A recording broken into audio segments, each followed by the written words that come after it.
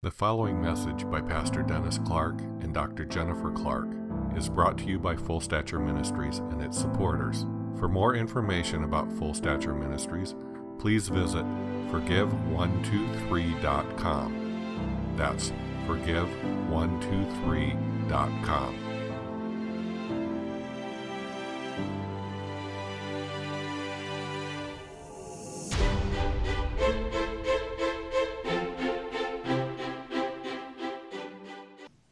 Today's message, and we need this. I need this. You need this. We all need this. Holy expectation. Write that down, because in the days ahead, it's going to manifest in your life. Holy expectation. What in the world is holy expectation? Well, first of all, I'm going to preach the verse that we don't get preached very often. James chapter 1, verse 2. Page 1228 in the It's Supernatural Bible, large print. Small print, you can't follow the page in your Bible. In your Bible, it's going to be in James. Our Bible, it's going to be Jacob, okay, chapter 1, verse 2. My brothers, count it all joy when you fall into various trials. Look to the person next to you and say, you don't do that. Count it all joy when you fall into various trials. Now, wait a minute. This is the Word of God. Count it all joy when you fall into various trials. How many? I think I need to dedicate again, don't you? I think I better start with lesson 1.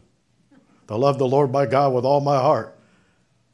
No, seriously, this is Christianity 101. Now, listen to this. Knowing that the testing of your faith will work endurance. It will produce something. So, considering it pure joy that I'm facing various trials, I don't know. When I face trials, the first thing that doesn't pop up is joy or laughter or amusement in any form. It's basically, oh. But you know, I want to give you, for that scripture to be real, it's not in there to be theory. It was in there to be experienced. How in the world do you experience that? Well, I'm going to use me as an example. Go easy on you folks. I'm going to show you that what the obstacle to that verse of scripture, the obstacle to consider it pure joy when you fall into various trials, I'm going to go from Dennis's life and what God had to work in me. First of all, there's 3 enemies that will steal your joy, that will keep you from even responding to trials, negative things, in a proper way.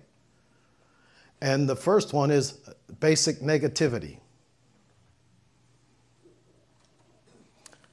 The second one is temper tantrums. And the third one is meltdowns. Uh-oh.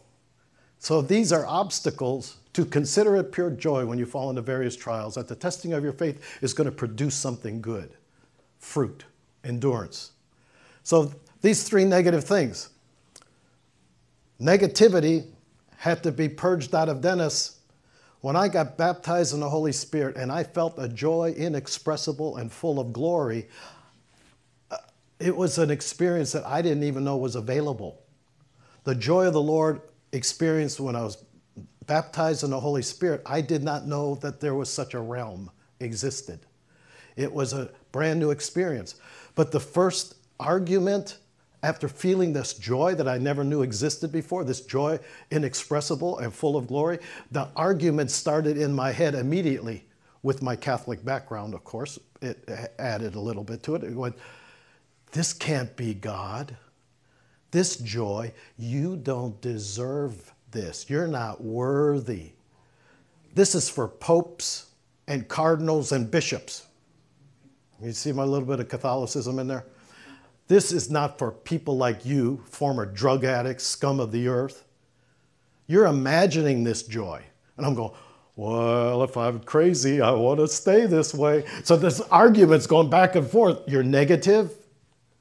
You don't think you're worthy. But on the other hand, something happened with joy inexpressible and full of glory. Somewhere along the line, something's got to give here. And I chose joy. I chose whatever this experience in God is. This is so fulfilling. It gives me, it just dealt with the negativity. All of a sudden it was, it's not about what I think I deserve or what I think I'm worth or my value. I am a new creation. Now here's the definition that applies to every one of you, but not necessarily has it really taken root in our hearts.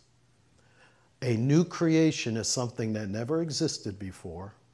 It's new and it's spiritual. And that new creation loves God and loves His Word. Well, I'm not going to go any farther than that until you agree with that definition. The new creation you, the born again you, loves God and loves His Word. You're sure of that? But then somehow you're going to have to go through the same three removal of barriers. One, negativity. That's not God. God is a God of hope. And negativity has to go in some way, shape, or form. And you know what I did that worked for me? And we teach this even in our self-deliverance courses. When I hear something that doesn't sound like God, it's intrusive, negative, condemning. That's not me. And believe it or not, just saying that makes a distinction that you can deal with it more effectively. You don't own it. You don't hang on to it and dwell on it. You deal with that negativity. The second thing was, I was Dennis the Menace growing up, and I think my bad behavior for a large degree, the Dennis the Menace part, was basically to get attention. I was ignored by my father, so, you know, bad behavior gets attention. Might not be the best kind of way because you can get hurt like that, but nonetheless, I had to, in God, under this new transition of this new creation, break the temper tantrums. And at first, I carried it over the way I would treat my mom and dad was the way I was treating God. And I'd have a temper tantrum and justified it by saying my temper tantrum is to show God how serious I am about this issue. I thought that was a pretty good reason. Hey, you know what? I'm really upset. And the reason I'm having this temper tantrum is I'm telling God how really upset I am, just in case He overlooked how upset I really was. And then I got a vision that never left. I saw the Lord reaching out to me with loving hands, and I was claiming God was giving me the backhand or He was punishing me. No. You know what Dennis was doing? In his temper tantrum, he was bouncing up and down under the loving hands of God. So Dennis was hitting himself with the backhand of God. I know it's a crazy picture, but it worked for me. Dennis was jumping up and down on the backhand of God, blaming God for giving him the backhand. When he said, I'm trying to reach out to you. I've never withdrawn my hands from you, Dennis. Dennis the Menace. I've never done it.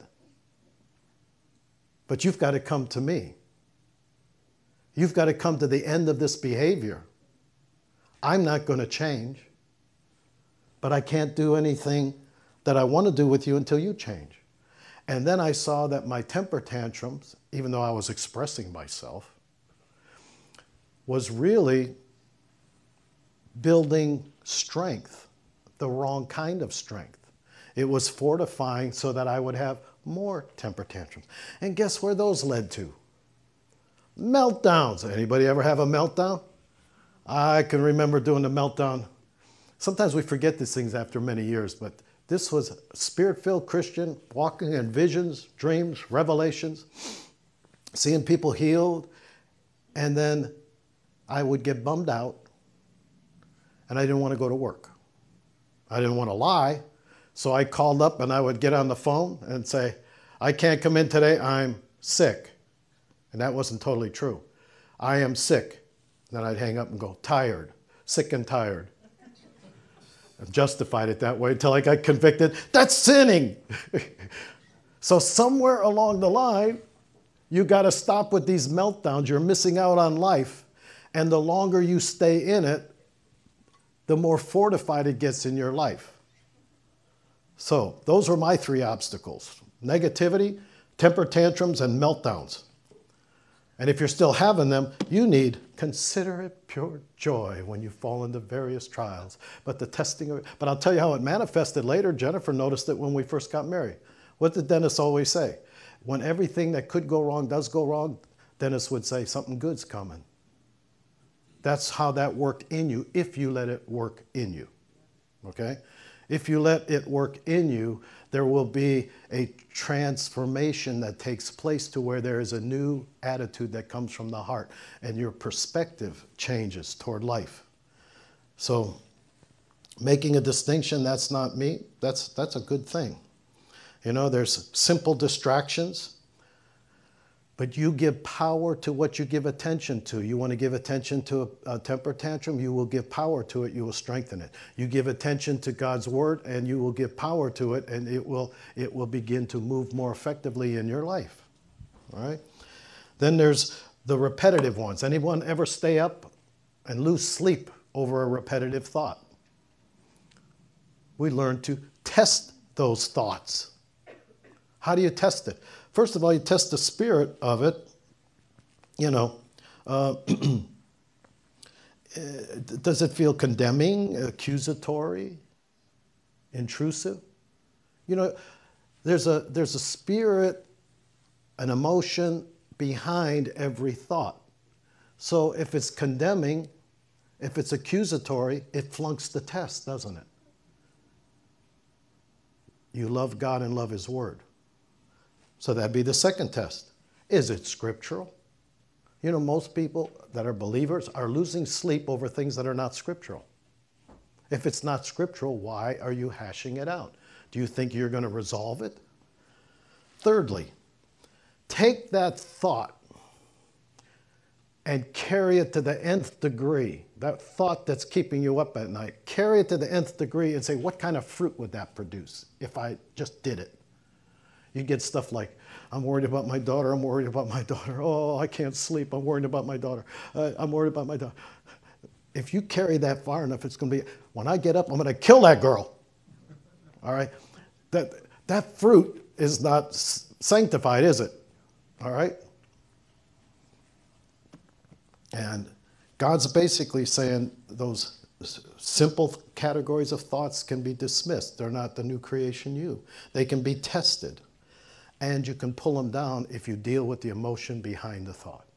All right? Now, what is that scripture? My brothers, consider it pure joy when you fall into various trials, that the testing of your faith produces endurance. Because in this world, you're going to have tribulation. I think it would be wise that we would learn how to handle it. Jesus said, be of good cheer. The Message translation says, be of good cheer, for I've removed its ability to harm you. So if it harms you, whose responsibility is that? That's yours. So God's basically saying, I want to consider pure joy. I want to bring us into a place of this holy expectation. And Jennifer learned right off the bat that somehow over the years, by dealing with these things over and over again, practice makes permanent. You've heard practice makes perfect. Practice makes permanent. When you receive the word, the engrafted word, which is able to save your soul, you practice it, it becomes easier to express it than to not when you own it, when you're a partaker of that divine nature. As a matter of fact, I want to read you a verse of Scripture. We did this on a Tuesday night, and boy, I tell you what, probably should do it someday on a Sunday. This portion of Scripture, 2 Peter, chapter 1, 3 and 4. You really want to see a changed life, pay attention to what I'm about to say here, because it's giving you a how-to. What do you do with scriptures like, consider it pure joy? What do? You usually ignore them. Why are they in there? Well, I'll tell you, 2 Peter chapter 1, verses 3 and 4. It tells you why it's in there. And we need to be reminded of why these scriptures are in there. They're not in there because they're so hard I'm going to ignore it. They're in there so that you can become a partaker of the divine nature and you can escape the corruption that's in the world through the world, the flesh, and the devil. Now listen, the Messianic believer's call. Well, who's that? That's you. In Jesus, this is your call. His divine power, whose power? His power. His divine power has given to us all things. Say all things. All things that pertain to life and godliness. Now, wait a minute. You just told me a little while ago that you're a new creation that loves God and loves His Word. So you want to be a partaker of that divine nature. And God has provided it. He's given it everything that pertains to life and godliness through the knowledge of Him. Oh, that will require intimacy. Through knowledge of Him who has called you by His own glory and excellence, by which He has given us exceedingly great and precious promises, that through these you might become partaker of the divine nature and escape the corruption that's in the world. Did you ever wonder what those promises were there for? Because I've seen Christians who, the minute they got saved, they had this eternal security and they just lived whatever way they wanted to. Then why give us promises? Why bother if all you do is ask Jesus to come in, get your life changed, and then do whatever you want from that point on? Why did He give us promises then? It would have been a waste of time. He gave us those precious promises to cause us to be a partaker of His divine nature and escape the corruption of the world, the flesh, and the devil. That's why the promises are there. So then, therefore, the promises are the answer. Consider it pure joy when you fall into various trials and testing. Why is that scripture in there? Because if you learn to appropriate that, you become a partaker of the divine nature, and you start getting an attitude about, wow, everything's falling apart, something good's coming.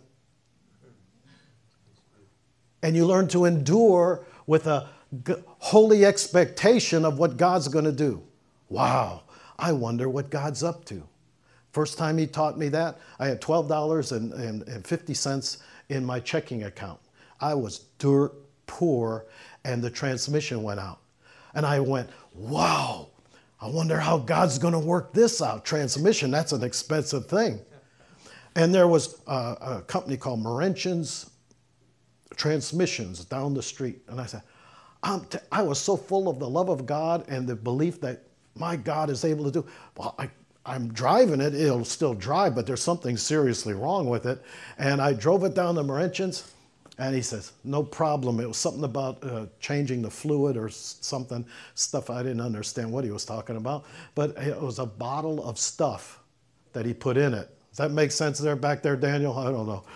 This is an old junker. But it was, he's a foreman at Ford Motors. So we know. If I say anything agricultural or mechanical, just slap me, because I don't usually know what I'm talking about. I'm a city boy. I don't understand farming, and I don't understand mechanics. But anyway, in my ignorance, I went and he put this stuff in, and all of a sudden it worked, and he said, the bill's $12. Whoa, I had a balance of 50-some cents in that checking account. I don't know if that was legal or not, but it worked. I wonder how you're going to work this out. If that got in your spirit as a lifestyle, I wonder how God's going to, how does He want me to respond when everything is falling apart? Consider it pure joy when you fall into various trials, that the testing of your faith is going to produce something. But how does it work? I'm a how-to person. Don't give me some lofty scripture, and don't do this to me. Don't just go, well, Dennis, you just keep quoting. You quote that scripture, consider it pure joy when you face me. When I'm in a trial, I'm not going to say, consider it pure joy. I need reality. I don't need repetition. I need experience, not information. I want revelation knowledge. I need at that point to be a partaker of the divine nature and escape the corruption of my mind, will, and emotions. Escape the corruption of my flesh. Escape the corruption of the world and its ideas. Escape the devil's tauntings and condemnations in my head. By golly, it says here, we have been given these exceedingly great and precious promises that through these, by means of these, you become a partaker of that divine nature, that experiential knowledge of God. And when you partake, you escape. When you escape, you partake. I like that. That's not hard. It requires submission on my part to do it. I like that how-to. I have holy expectation.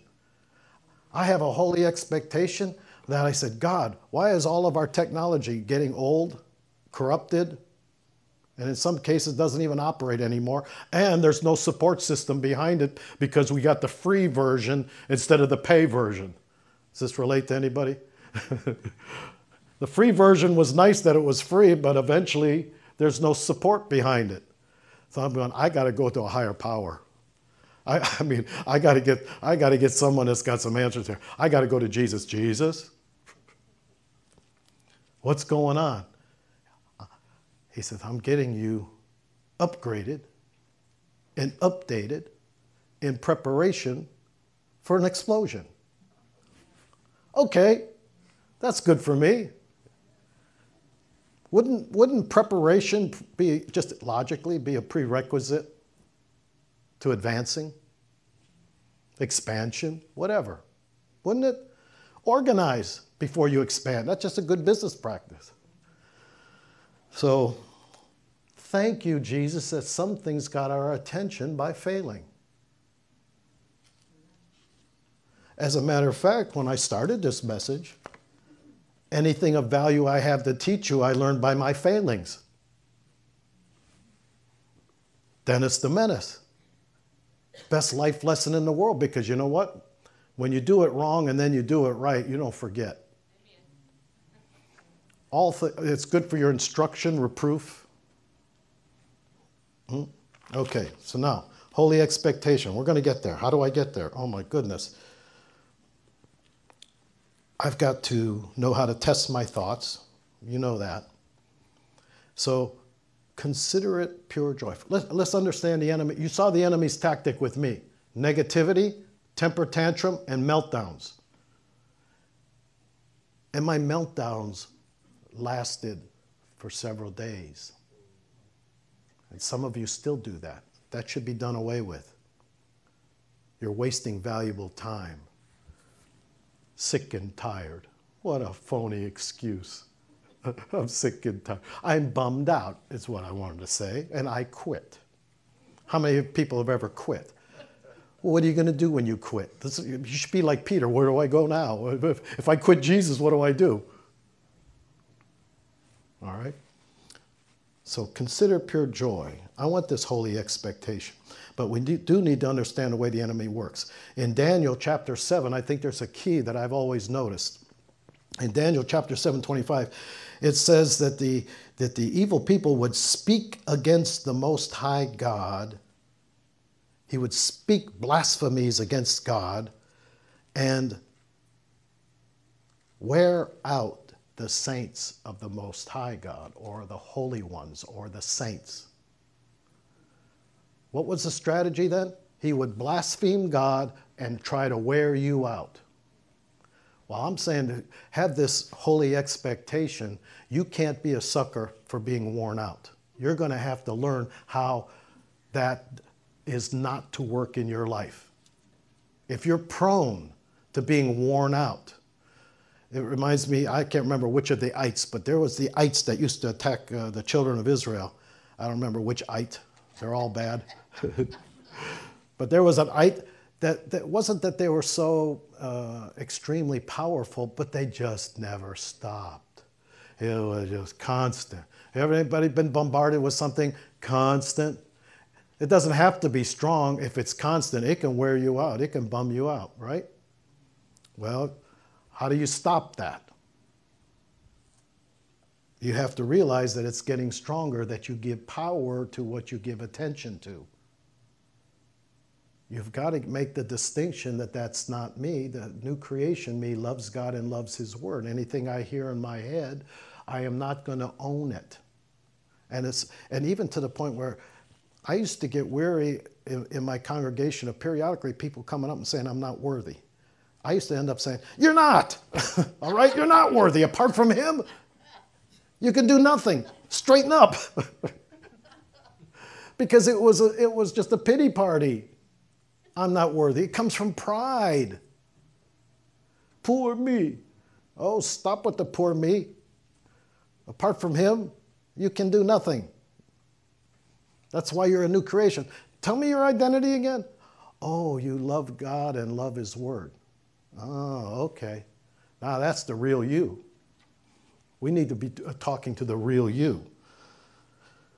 God really desires a breakthrough in strength in a time of sorrow and grief.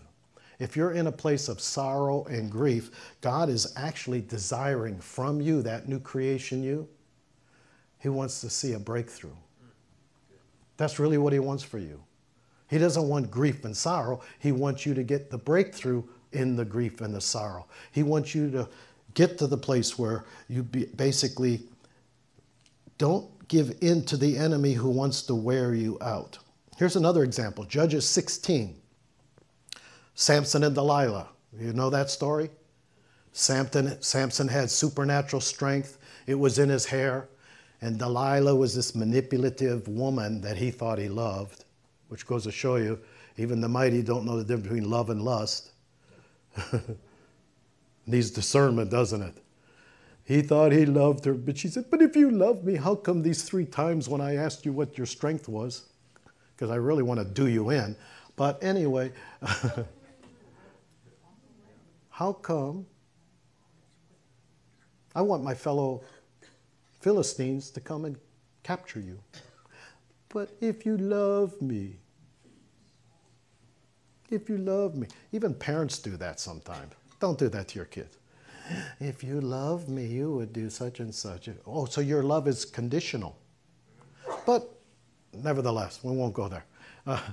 What happened to Samson was, it says he got nagged to death. Because 3 times he hid the truth from her. 3 times he hid the truth. And she goes, if you love me, you're not telling me the truth. You're hiding it from me. And he was nagged to death. Does that sound like a constant onslaught? Nagged to death. Nagged to death. Wear out the saints of the Most High God. Right?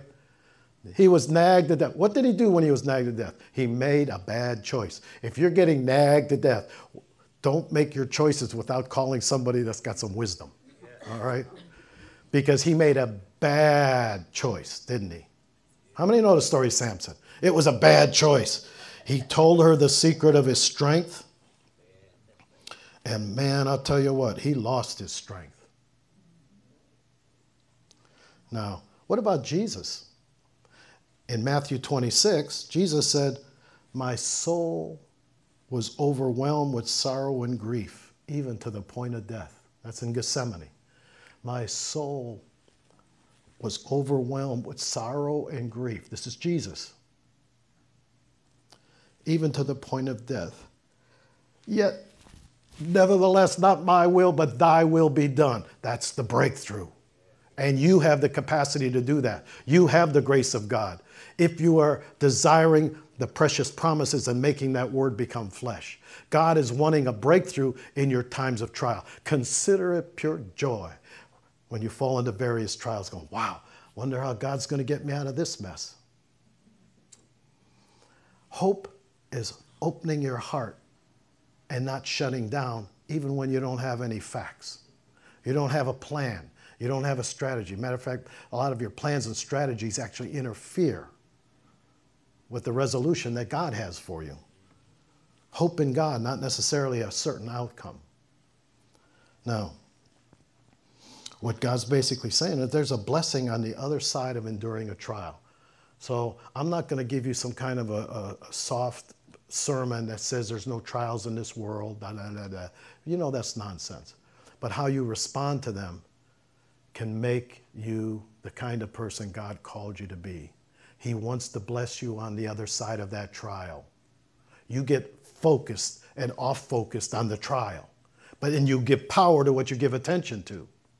You need to make a distinction as something good's coming. You're going to have to start learning to look at the light at the end of the tunnel.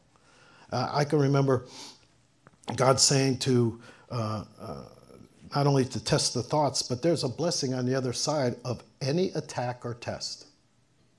What he's looking for is your heart. And in James chapter 1, verse 12, it says, blessed, happy, filled with joy is he who endures, for you shall receive the crown of life. There is a reward in enduring properly. Not enduring because of your sin, but enduring because of righteousness' sake. Maintaining the proper attitude of God confidence in the midst of I don't know what's going on. You give power to what you give attention to. I had a lady that was so far gone that her psychiatrist basically said the only thing that broke in her, and it's kind of, I'm not bragging here, but the one phrase that I kept working with her, and she finally went to the psychiatrist and he says, that's what broke it. You give power to what you give attention to. You want to hang on to something like a dog with a bone, it'll take you down. You want to hang on to the Word of God, it'll make you great. It'll give you breakthrough. It'll cause you to rise above circumstances and people. It'll cause you to have joy in the midst of, and causing you to be, Colossians 1:11, steadfast in circumstances and patient with people. Wow, would that be a miracle walk, wouldn't it? That's all of life. Steadfast in circumstances and patient with people, there's nothing left. You would be a gloriously joyful, victorious, abundant life, living saint, holy one. Now, so there's a blessing on the other side of these trials. There's a blessing on the other side of enduring any attack. And here's a nice definition of maturity. You are all called to mature. You were expected, just like your children, to grow up. And maturity, by definition, is to resist with the Word of God and the Holy Spirit. To the degree that you resist with the Holy Spirit and the Word of God, you mature. You escape the corruption that's in the world, and you become a partaker of the divine nature. You escape, you partake. You partake, you escape. And how do you do that? The promises. They're not just in there to be cute platitudes. They were meant to be life to all of your flesh, to give life to you, experiential life. And they were to cause you to move forward and upward in the plan and the purpose that God has for you, because He's called every one of you. Now, 6 keys in order to develop, to count it all joy. Okay, you're going to do all 6 of these, or you're going to do one of them? You're going to do none of them. But here's 6 keys. And when I'm giving you keys, I'm talking they have to be lived out, obviously. But the starting place would be, greater is He that's in you than he that's in the world. The next time you have a Bible believer talking about how the devil's beating up on him, this truth right here is missing. Little children had a song, it's a big, big God and an itsy bitsy devil. That is actually a healthier theology than some mature Christians have. It's a big, big God and an itsy bitsy devil. Now, unless you make him big. You can make the devil big in your own eyes, and you'll give power to what you give attention to. Secondly, faith totally leans on the person of Jesus and is totally aware of the impossibility of your human effort. Maybe you've got to come to that. Maybe you're still trying. You're wearing yourself out trying when part of you still believes your human effort is going to do something. Apart from Him, you can do nothing. Jesus said, the words that I speak, I hear Him say. The things that I do, I only do what I see my Father doing. That kind of an abandonment to your own human effort is essential. The third element, perfect love casts out fear. When you yield totally to God in times of trials or attacks, His perfect love will cast out fear and insecurity.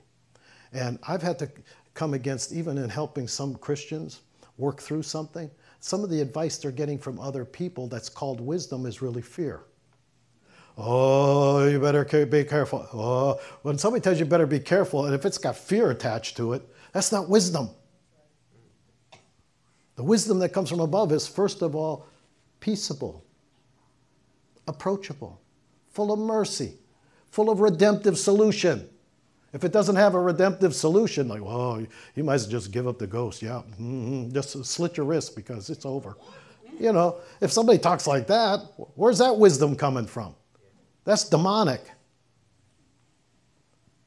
The wisdom that comes from above gives you hope, an anticipation, a holy expectation. Now, perfect love will purge fear and insecurity. And when you start getting involved in fear and insecurity, you need to see, basically, I'm in the wrong kingdom. There is no fear or insecurity in the kingdom of God. And if I'm seeking first the kingdom, I'm seeking first the king, then fear has to go. And why would Jesus tell us, and why would Scripture tell us from beginning to end, fear not, if that wasn't possible? That would be abusive, wouldn't it? To say fear not, and then we don't have the capacity to get rid of it. The next element would be the molding of God works best in a broken and a contrite heart. So we have to bring the humility to where you say, I can't do this.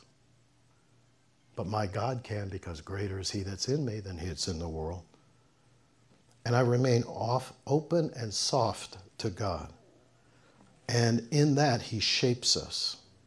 And he causes us to have, I still run into too many people who are trying to pray to get the devil off them. I'm in spiritual warfare. Get the devil off me so I can have a normal day. That never did compute with me. What they're asking for is no problems today, is a normal day. No, for me, the supernatural day is to have everything go wrong and feel the joy of the Lord. And feel like you're losing your mind that everything is so good. The sky is blue. The grass is green. Whoa. And everything's falling apart. If I'm crazy, I want to stay this way. That's the high calling. Knowing that in times of trials and attacks, Christ's likeness is what we should be working on, not get the devil off my back. Actually, you're giving him too much attention. So,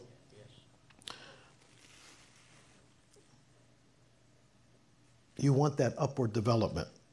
He wants you to pull you forward and upward to his heart till life is sweet and you're lost in God.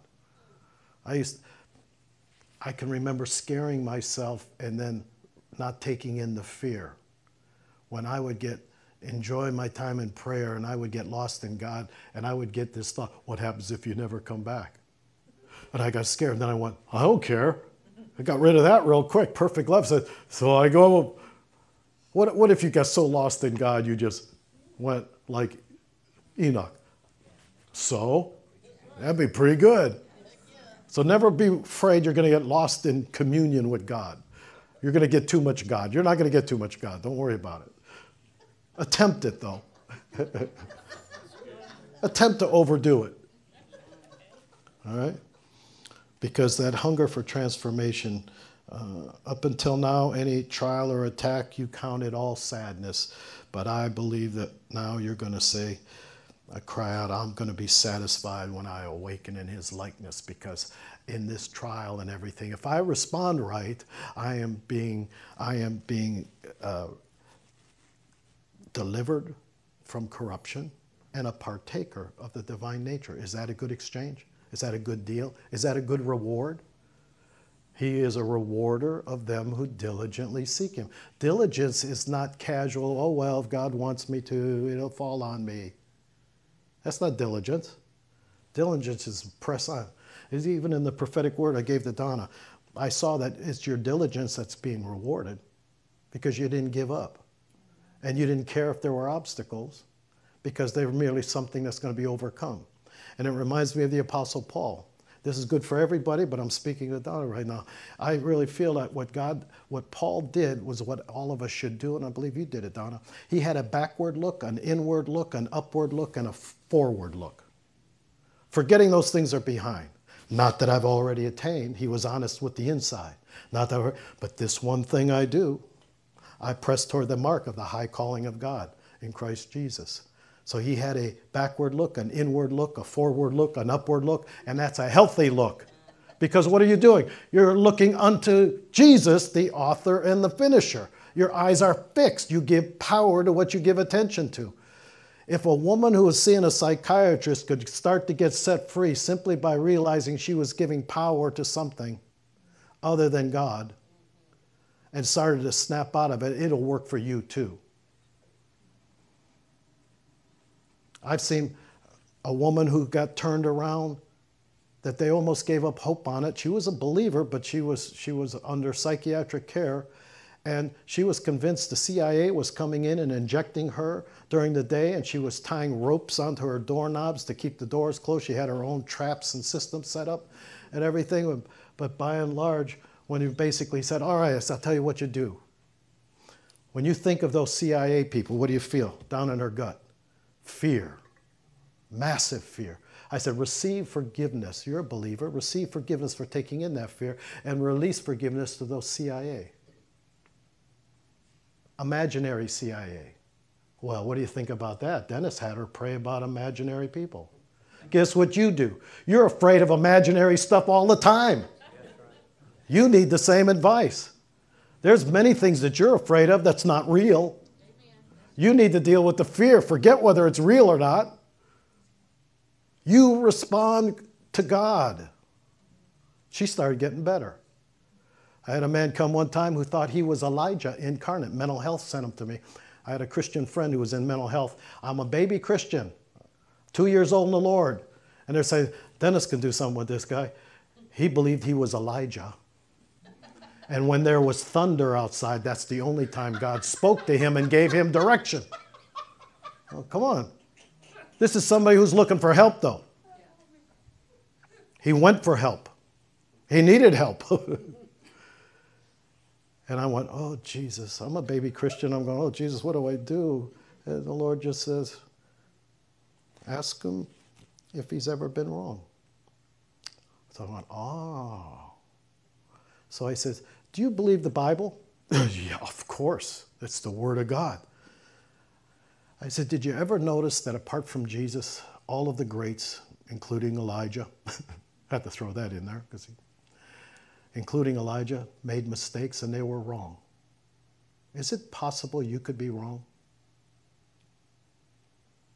And he thought a long time on that and started to cry and said, I could be wrong. And they said he went back to mental health and they started seeing progress simply because he believed he could be wrong. How many of you need that?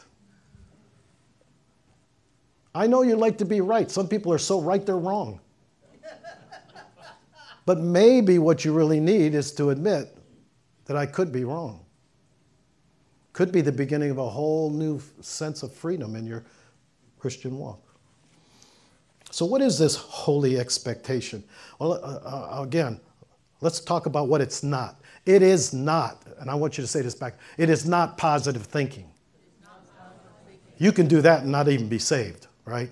You can be a positive thinker and not be saved. Holy expectation is basically a faith attitude that paves the way for God to move in your behalf. It comes by having the Word of God in our heart, and it's actually experientially, it was the way I learned under, they say the greatest of these is faith, hope, and love. I wanted to know, okay, hope, I don't want a concept, because by definition, that hope is a confident anticipation that I'm going to meet God, a confident anticipation that God is able, a confident anticipation that God's going to work it out somehow, and a confident anticipation that God is my source and he's bigger than the devil. And so I said, so how do I work that out? And what the Lord showed me was, Dennis, when you don't have the answer, but you hold your heart open, he said, that's hope. Hope? Hope is a confident openness that God is going to come through. I started to see that what I do in my head, though, is if I go, I don't know, it's Thursday and nothing's happened. You can close the door of your heart. Hope deferred. It'll make you sick. It'll make you believe a lie. It'll frustrate you. It'll punish you. So what is hope then? Hope is the confident, open. Hope and open to me are synonymous. When you open your heart, you're in hope. If you stay open, regardless of external circumstances, love will come through. I don't like formulas, but you know what? It's kind of like faith is now, hope is open, and love never fails, so somehow it's going to come through. Experientially, then I have to learn how to stay open when nothing's going right. Not getting bummed out, not getting frustrated, that's flesh. I need to escape the corruption of the flesh and partake of the divine nature. It's going to require me talking, acting, and thinking like a new creation me that says the real me loves God and loves His Word. If that's not the real you, then get rid of that you. The real you loves God and loves His Word. You've got to resolve that once and for all. The real you loves God and loves His Word, and anything that's violating His Word will be an offensive thing to you. Actually, it's a good place for anger. The fear of the Lord is to hate evil. Hate that thing that's hindering the real you that loves God and loves His Word from expressing itself, from partaking of that divine nature. All right? So, it's an attitude. I love this in Lamentations chapter 3, verses 21 and 22. But this I recall, and therefore I have hope and expectation. It is of the Lord's mercies and loving kindness that we are not consumed, because His tender compassions fail not, or His love fails not. His tender mercy fails not. The attitude of waiting hopefully and expectantly without taking matters into your own hands. I've seen more disasters of people who waited a certain amount of time for God to do something, and He didn't do it when they wanted, so they took matters into their own hands. A lot of Christians would rather do the wrong thing than nothing. Nothing requires you to trust in God. Doing something is for your flesh to feel like you're doing something. Very often you shouldn't be doing anything until you're prompted by obedience from God. Now,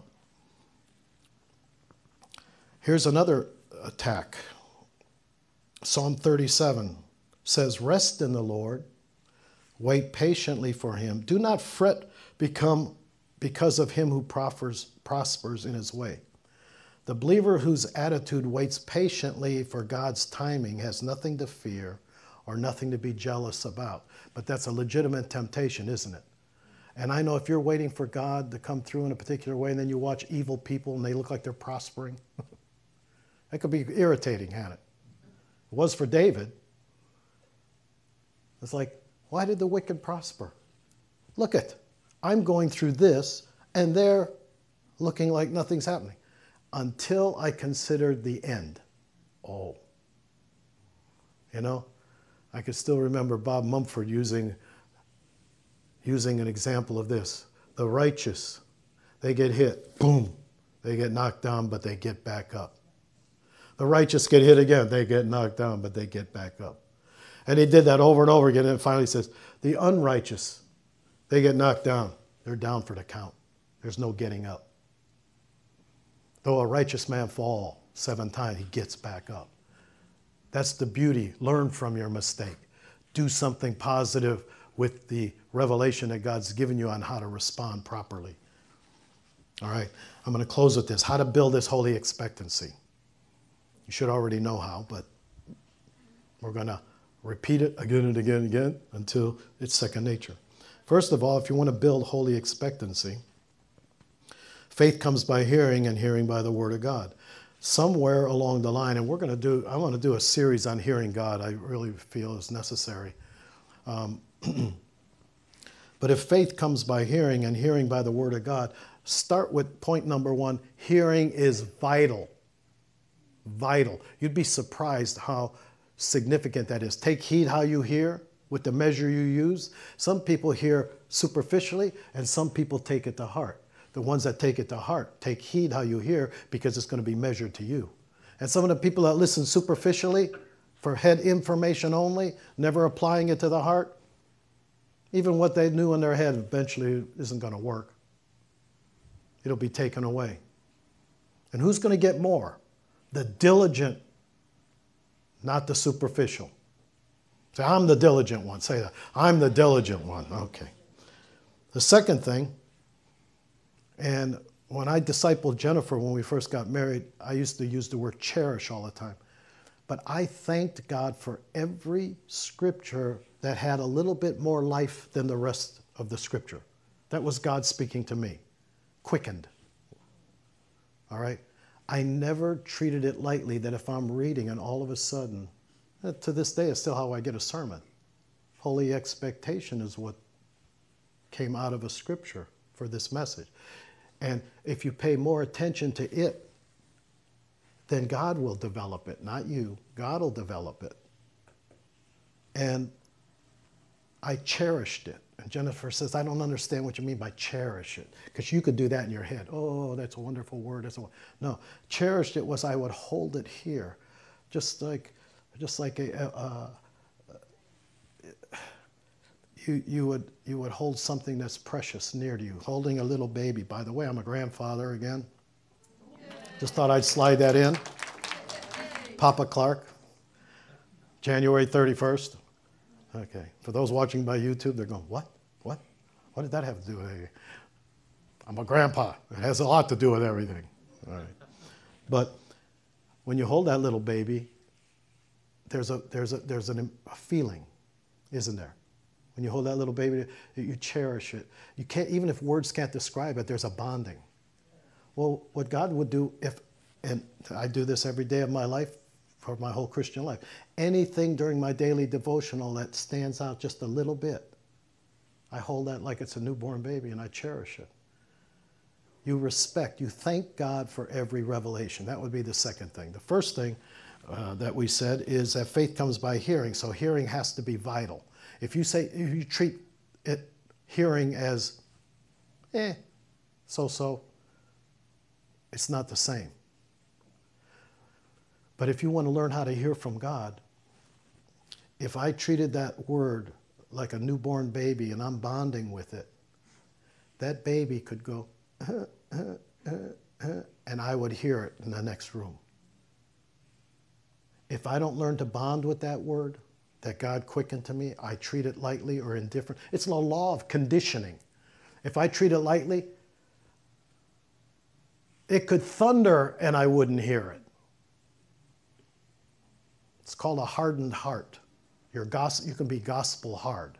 You can know the right answers, but you can't tell when that sweet, cherishing, loving voice is attached to it because of a lack of intimacy, a lack of relationship. So it's got to be vital, number one. Number two, you need to cherish, or in simple language, thank Him for every revelation. Every quickened scripture, thank Him. At least humble yourself and be grateful, because then you can be rewarded with a grateful heart. Thirdly, meditate on it. And when I said cherish, Jennifer didn't quite get it, but she said, you mean absorb. I go, yes, absorb, assimilate. Take something that God has said, and don't think that the minute you know it in your head, you're done. God wants to expand it in your heart and inform your head of some things that you didn't know. But that takes a little bit of time. And so meditate on it. Then what I learned to do was, and sometimes it didn't even really fit, but I enjoyed doing it, was I would find a way to first, before I applied it to someone else, people like to give words to other people. First, they say, apply it to yourself. Take your prophetic words and make sure you're living them. Apply it to you, and then you've got, out of the overflow of your reality, you're giving life to somebody else. Don't prematurely give life to somebody that hasn't even impacted you yet. It's going to be like dead letter. You want it to be alive, it needs to be, You need to be a partaker of that divine nature so that you express reality and anointing. Now, apply it to your life. Commit yourself to do it and live by it. That's the fifth thing. I commit myself that I'm not giving up on holy expectation until I feel like God says it's done. If it's not done, I'm not quitting. I'm going to stay on that topic. And you're going to think I'm going senile because I'm repeating myself over and over again. But it feels so good to repeat myself because it's going deeper and deeper and deeper. It's like my heart is like Jell-O and God pours hot boiling water. It's going to cut deeper and deeper and deeper, and that's okay. So repetition can be good. It can be vain repetition if it's empty, but it can be good if it's got substance. If there's substance to it, it can go deeper. Never say, oh, I already knew that. Any Christian that always makes the comment, I already knew that, probably doesn't know it yet. Because it's not about knowing at one level. It's about the depth of transformation. I hope I gave you all the numbers right. 1, it's vital. This is for the note takers. 2, thank Him for every revelation. 3, meditate. 4, apply it to yourself. 5, commit to live by it. And 6, oh, listen to this one. Do not rush ahead and reason everything out. I could remember how the Lord taught me that one. He would go, quick in the scripture, like, out of your belly flows. Out of your belly flows. There's a river that makes glad. And the anointing would decrease while I was preaching to God about everything I knew about rivers. And then I kind of got the clue that I was supposed to shut up. He wasn't done talking. And I'd go back to there's a river out of my, and he would show me things in the scripture that I'd never seen before. Sometimes you've got to remind yourself that you're the student, he's the master. You don't have to preach to God. God's trying to preach something to you. And you're not the quickest, brightest bulb in the chandelier. So his method with you and I is what? A little here, a little there, line upon line, again and again. That works. So welcome it. Thank you, God. He tells us everything. This is Isaiah 28. I'm going to close with this. We're going to seal this work today by Isaiah 28. The Lord says, he tells us everything over and over again, a line at a time, and in such simple words. So the Lord will spell it out for them, repeating it ever and over in simple words whenever he can. Isaiah 28, 10 and 13.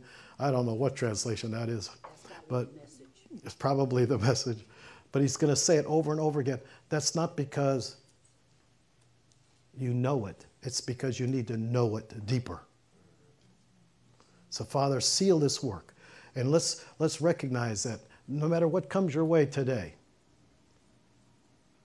the enemy wants to wear you out, and God wants to reward you. So take advantage of these trials and make them opportunities to see a blessing. I'm an optimist the right way. I am not a positive thinker. I am an optimist because my hope is in God. And my confident expectation is for good, regardless of all the garbage that I see. I'm not in denial. I'm well aware of all the negativities. I'm well aware of the problems. But my God will always remain the number one solution, and he's your number one solution. Any other solution apart from him is a diversion, and it's false wisdom. It's ungodly. So, Father, seal this work right now by the power of the Holy Spirit. Bring us to fruition all the good things that you plan for us. And for the visitors, first and second time visitors, I want to create in you a hunger for more, because more is what God is going to do in the days ahead. For the King of Glory is going to come, and he wants you to say, open ye gates and let the King of Glory in. There needs to be a new, fresh openness. There needs to be a death to negativity, a death to temper tantrums, and a death to meltdowns. If you're engaging in any of those, you're listening to the wrong voice. That is not God. He don't talk like that, and he don't act like that. The new creation, you that loves God and loves his word, doesn't respond like that. Let's get better at that. I blew all of those areas. But I'll tell you what, I learned from them how not to do them.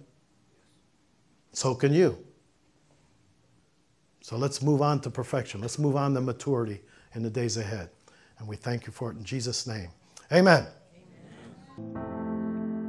You've been listening to Pastor Dennis Clark and Dr. Jennifer Clark of Full Stature Ministries at Forgive123.com. Full Stature Ministries reserve all copyright protections under applicable law. Our copyright policy is available at our website, Forgive123.com.